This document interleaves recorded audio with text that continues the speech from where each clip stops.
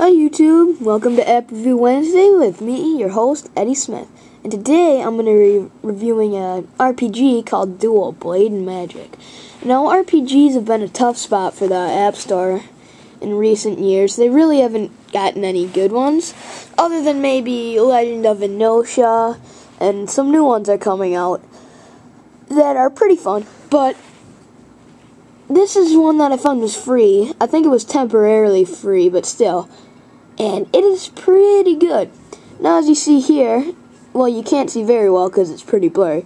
But if you could see well, you'd see that it has your character up here. And you have all these things along the bottom that you can do to your character.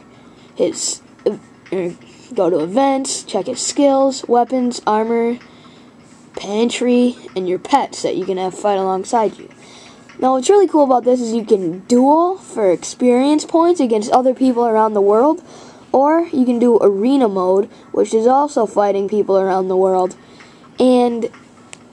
But instead of fighting for experience, you're fighting for coins, which is your money, which you need to buy everything.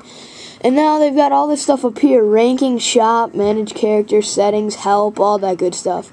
But what we're going to look at is quest. And there's tons of quests here, all sorts of stuff you can do. And I'm going to do the easiest little quest here, Creepy Forest.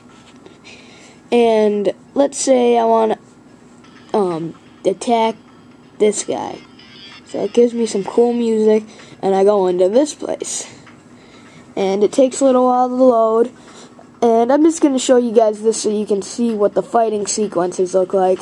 It's one of those games where you don't really do anything to fight, but it's still fun, because a lot of games you see that you're not actually doing the fighting. It'll just give you some sounds and then be like, you win.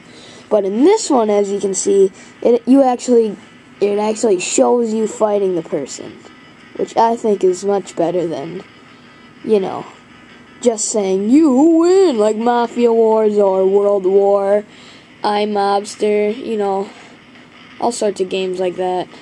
So right now I'm fighting a skeleton soldier, and I won. So I get a skill, and I can equip that skill up to 6 skills, and that'll help me. You might have seen me changing weapons throughout the fight. You can get 3 weapons to change throughout the whole thing, and those can help you. So yeah, I'm sure you all knew that.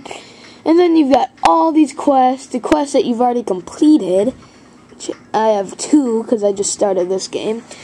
And you can create either a warrior or a witch character. And I don't know which one to recommend. I'm a warrior, but I think the witches might be better.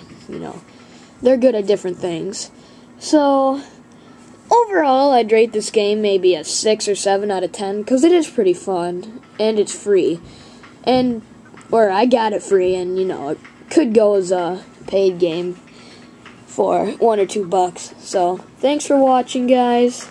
That's a dehumidifier. Actually, it's a humidifier.